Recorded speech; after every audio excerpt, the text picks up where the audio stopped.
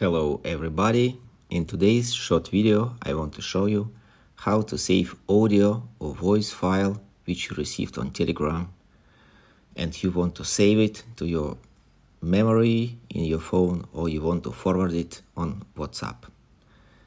We go to our application, we need to tap it longer, hit select, and once we select it we have this small button.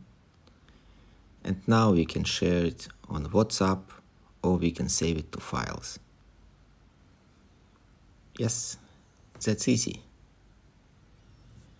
Then we can go to files and find here audio message. In the next video, I will show you how to save audio file on Android phone. It's not that straightforward, a little bit complicated.